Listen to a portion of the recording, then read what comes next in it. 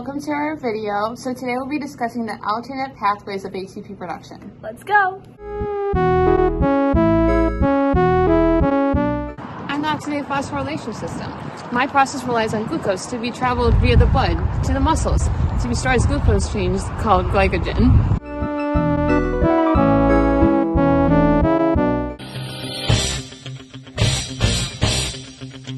So what we just did was in the glycolysis system because it's high intensity for a moderate duration of time.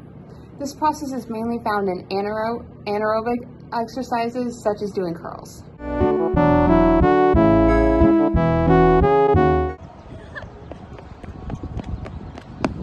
I'm in the creatine phosphate system. Creatine phosphate and ADP are catalyzed by creatine kinase to make ATP and creatine.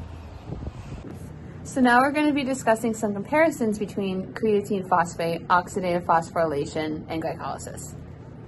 So for oxidative phosphorylation, it is much slower than creatine phosphate and glycolysis due to there being more enzymatic steps to the process. So one advantage of glycolysis is that it can occur without oxygen.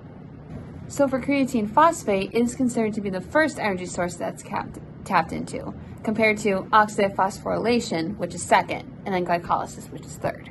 So in conclusion, there are many benefits of each system and process of creatine phosphate, oxidative phosphorylation, and glycolysis. And which system you're using right now really depends on what you're doing at that moment. We're almost never solely in one system at a time either. Usually there's some overlap between the systems.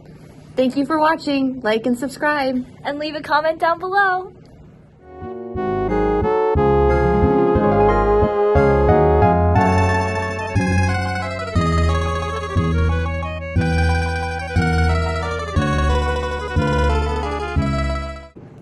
So what we just did there was in the glycolysis system.